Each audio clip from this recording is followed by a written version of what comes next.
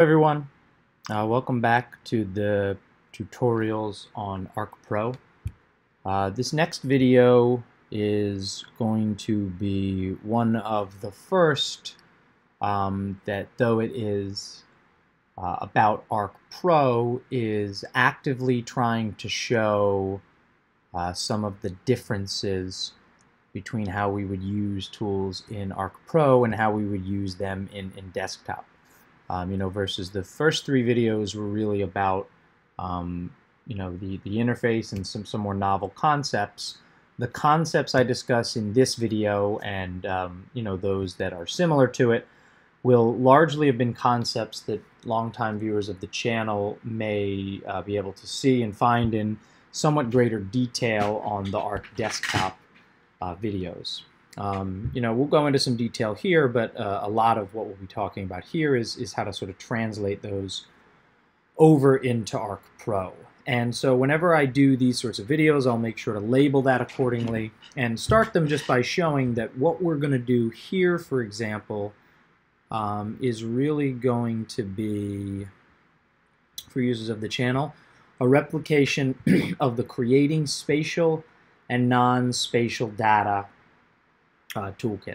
And in particular, we're going to be looking at how you edit in Arc Pro, how you georeference in Arc Pro, and how you plot XY coordinates. The concepts of all three identical, right? The creation and saving of new shapefiles, georeferencing, how you take an image that doesn't know where it is in the world and locate it exactly where it needs to be, and plotting XY, obviously how you take XY data and get it into ArcGIS. These other three, ArcScan won't really review. Creating geodatabases, there's really no difference. Right-click the catalog and you can create it. And the hierarchies and the way you play with geodatabases would remain identical once you've actually created it. So that's just some small muscle memory you'd have to relearn. But the other three have slight differences that are novel enough that I want to review them. So, we can start with the plotting XY coordinate. That's roughly a pretty easy one to learn. So we're going to find my data here. I've got a map, and I brought in some artists that live in Philadelphia. I think we've used this in a previous video, and it has their data stored in a couple ways. So remember, anytime you are doing XY data, your first step is to understand the units in which the coordinates are saved. Depending on who created you the map or the table, someone may have depicted their units, like Y-min and X-min, in feet, right? They may have been created in a map that was projected in feet, and then whoever calculated those coordinates depicted them as the coordinates from the central points of that foot coordinate. So that's going to depend where you are in the U.S., or another country that uses feet. They could also be in meters, right? They could be in yards, they could be in miles. Commonly, you'll see them in decimal degrees, right? Those are the ones that run between -180 and 180, and then 90 and -90 on the y-axis. And you just need to get a sense of what those are, because similar to how you set up the tool in desktop, you'll need to just sort of inform Arc Pro the units, because it doesn't know, right? It has no idea when it's looking at this if that's a decimal degree or not. It's just a random number of numbers to it, so you've got to let it know. The muscle memory is very similar. Grab your table, right-click it, display the XY data. Right? You can find that in a toolbox as well. You could go to Analysis, Tools, Geoprocessing, XY Table to Point. But I, as many viewers know, am a major right-click fan. What am I doing? Where is it going to? Right, you can choose to save it however you want. I'll save it as point export. And it's going to want to know your X and your Y field. So I'll start with the X max and the Y max that are in decimal degrees. And so then I need to make sure that I'm picking a coordinate system that is, right? So nice thing about this is a lot easier. It'll give you sort of the coordinate systems that you have at your disposal based on the, what kind of maps are here on the page, right? So I've got my, World Geographic Service, which is for the current map, and then I could pick the neighborhood's crime population, which happens to be projected in feet. So if I do it in this, which I know will recognize the decimal degrees, right? Anytime you do the GCS, WGS, or any other geographic coordinate system and run it, you'll take a quick second, and then after it runs, you should see a couple of points pop up here on the screen. And there they are, bing, bada boom, bada boom. We've got our points where they're supposed to be with all of the information that they brought with them. Again, I could do it with the feet, you know, X-min and Y-min. But I just need to make sure then, since they're in feet, that I'm telling it, hey, use the reference system from something like that, right? And I know that because I could right-click it and see that, yes, it's projected in the Pennsylvania State Claim Coordinate System, and its units are in feet. And therefore, it's going to recognize that those are feet. And so I could save feet and run it. And hopefully I didn't make a boo-boo or an error there. Everything should be glorious. And it will, you know, plot for us. And you can see the difference about running pure XY versus running feet. You know, again, what we're seeing here is, in my opinion, probably one of the only few flaws of Arc Pro. Because it's consistently linked to online resources, it can be a little bit slower sometimes if the bandwidth is down. But in later videos, we will show how you work with your maps offline, you know, so you can see how to obviate that problem too a little bit. Okay, so that's XY. So now we'll move on to the creation of a shapefile. So you could create a geodatabase if you wanted to. Right? Remember, your project folder that you created in the beginning is always going to have its own geodatabase. You could come in here and make a feature class just like you would normally in Arc Desktop. But I want to show you how to make a shapefile first, because the skills necessary are not necessarily as easy, or maybe I'm framing that wrong, but there's no right click is, I suppose, what I mean. You know, normally in the old videos, I would tell you anytime you want to make something new, anytime you want to create a new shapefile or a new you know, database or address locator, that right-clicking a folder within here is how you would do it. But that's not the case here, right? There's some things you can create, geodatabases, toolboxes, LiDAR data sets, but there's others you simply can't, right? You can't actually just create a shapefile in a folder anymore through a right-click, which means you need a new muscle memory for Pro, which achieves the same thing and is a tool that's available in desktop. We've just always taken the shortcut. So in order to edit, remember, you know, unless you want to edit a file that exists, if you want to edit something new, you need to create that new file, right? It doesn't exist. If I want to just start drawing shapes and I want it to be in a totally new file, that file isn't here yet, and so I need to make it be here. So I'd go to Analysis, pick Tools, I choose my toolboxes. It's in Data Management, under Features, or sorry, Feature Class. Should be one that says Create Feature Class. So there we go, Create Feature Class. I would choose where I'd want to save it, you know, so I'll come down and I'll save it to this class folder, and I'll call it New Feature. Does it want to be a point, a line, or a polygon, right? You'll choose there.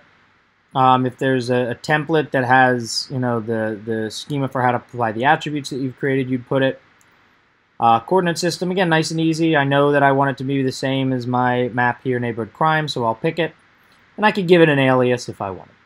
Right, so nothing novel about what you're inputting for the editing there. The muscle memory just looks different.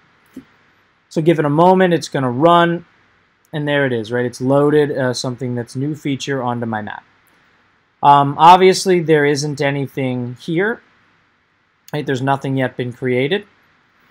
You know, what I do want to do, though, is I want to add some kind of fields to it. And this will give me a chance, I think, to show you another area where it's a little bit different in Arc Pro.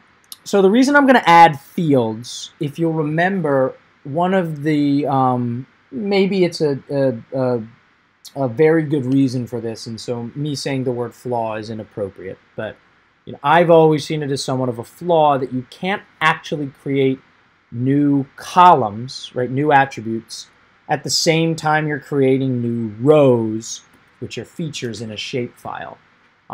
You'll notice this in desktop. Anytime you're editing, the ability to add a field has been removed from you. And so I want to make sure we're adding them first so that we don't run into that problem. So I'm going to open the attribute table just so I can show you what this looks like. I'm going to drag it so that it's floating. And you can access this in a couple of ways, right? By looking at my attribute table, I can right here add a field. I can add, no, that's adding a new row. I can add a field right here, right? New attribute, new column to the three I have, FID, shape, and ID. Or I could break this window open, which is one of the cool new views of Arc Pro, which is called Fields, and I could do it from here. Right, so either way, even if I were to click Add, it's going to bring me to this menu right here, which is a way of visualizing your fields in a new way. Right, it's very clean, it's very easy. It tells you the name, if it's visible, can people edit it, what does it look like when I see it in the data set, what's its alias, the type that it is, right? And format, if you wanted to make something look like it was currency, for example, and then how long, the scale, and the length.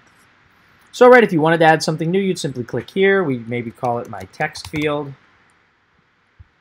right? Give it an alias of text field. We'd want it to be text, right? Keep moving, doesn't necessarily need a numeric format, and the length will be 255 characters.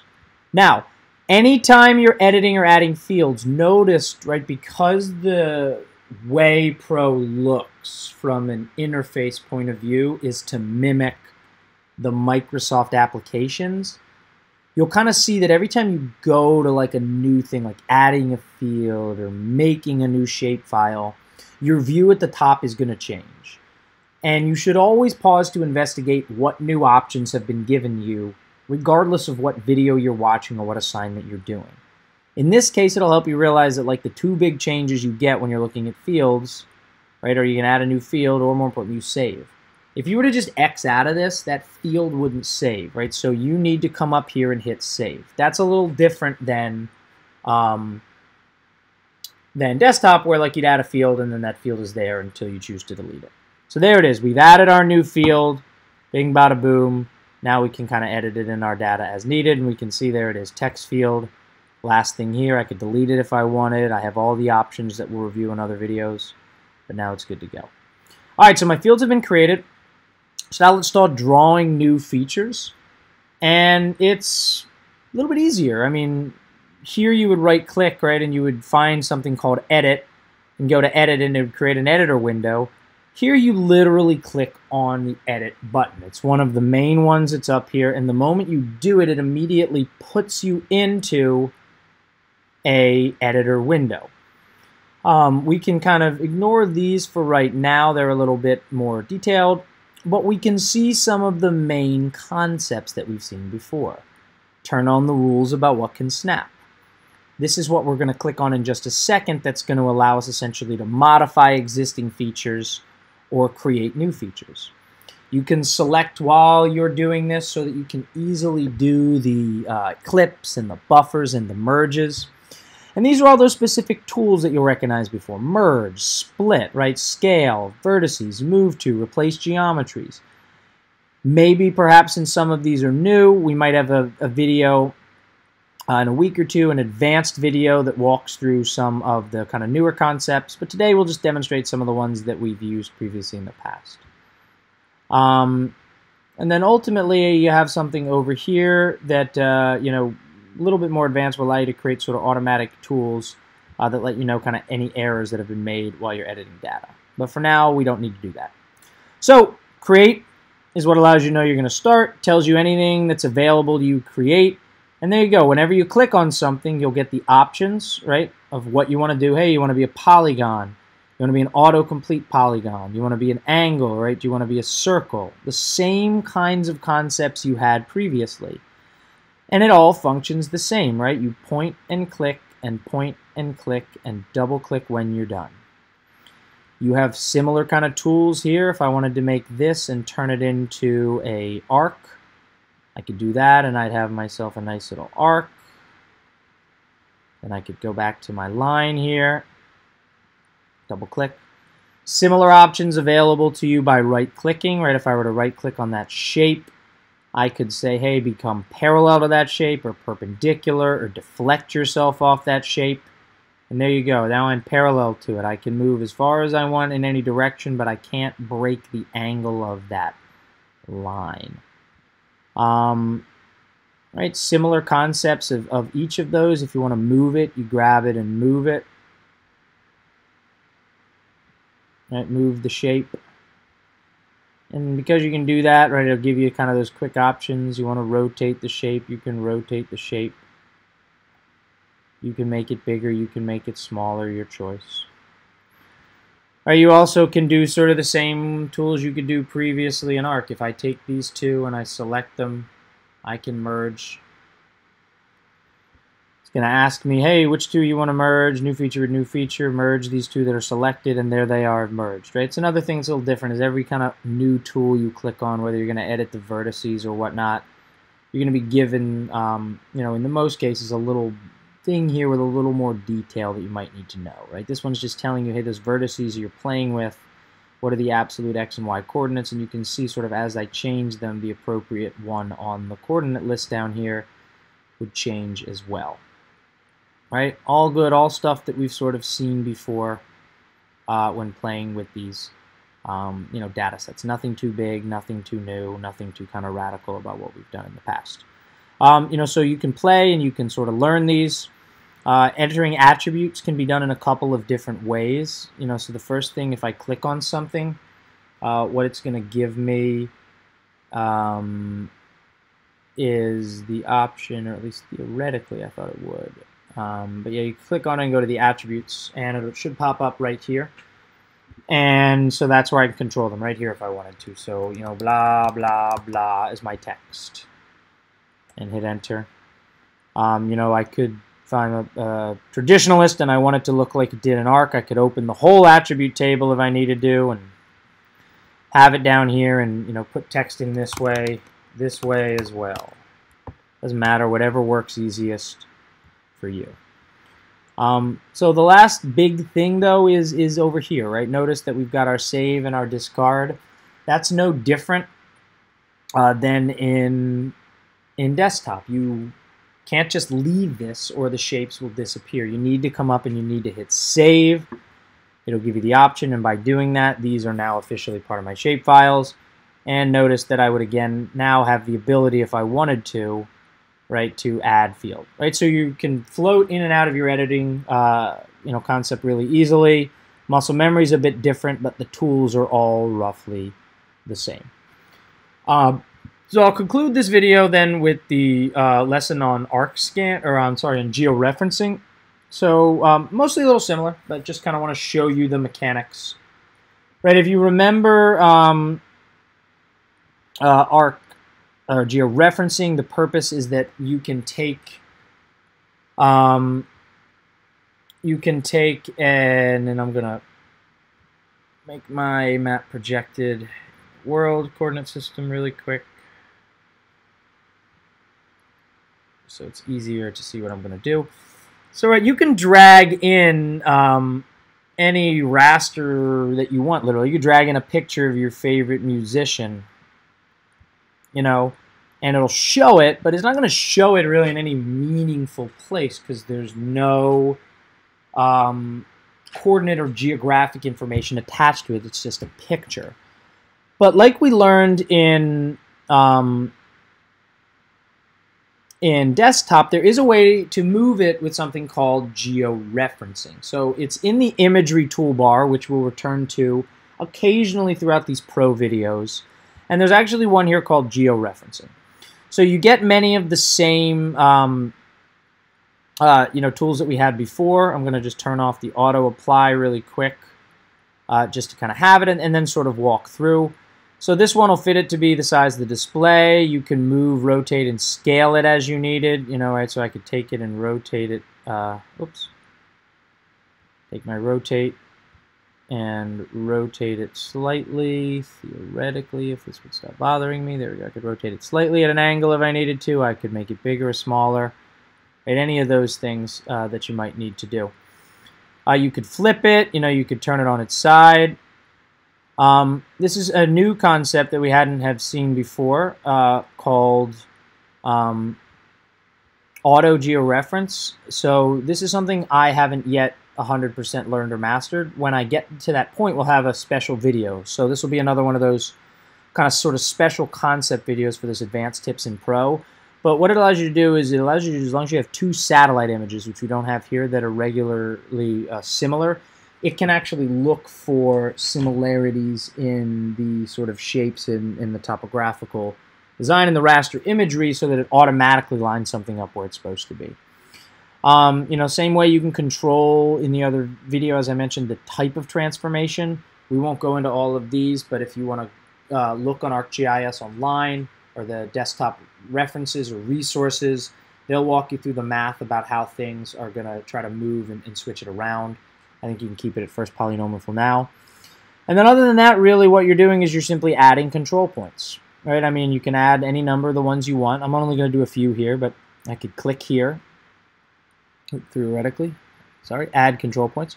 So I could add from here, and then I'll just keep kind of zooming maybe to the view of the USA. And this is again going to be way less accurate than what I had done previously for one of these, and I could keep linking. So I linked you, and then I would jump back to my map. And maybe I'll link Florida. So from here, now we'll go back to the US. And we'll link Florida. Notice you can see the other control point that I set previously is there. Again, I'm not going to be super accurate here. I'll probably just put one more for convenience sake, maybe up near Maine. Okay, thank you. And then put one up here near Maine, and then same thing, we'll go right back to the topographic map. Put it up near Maine. I think that's where I put it. Anyway. All right, so normally you would do far more points, 20, 30, 40, 50 or more. You'd want it to be really sort of been solid. And then when you feel like you're good to go, you would hit apply. And what would happen is, right, the map would shift and it would transform to be in this area. Now, again, if you're doing this for real, you want far more points so it knows how to twist and conform itself very accurately. This is only doing 3, so it's not going to be a perfect match, obviously, if I were to turn it on or off, but it is largely in line with where it's supposed to be kind of in the world for the most part. So then when you're done, you'd either want to save it or you'd save it as kind of a new one. Saving it sometimes easier. And then you would close your georeferencing. And then that way, anytime you bring this layer in the future, it's going to know exactly where it's supposed to go in the world.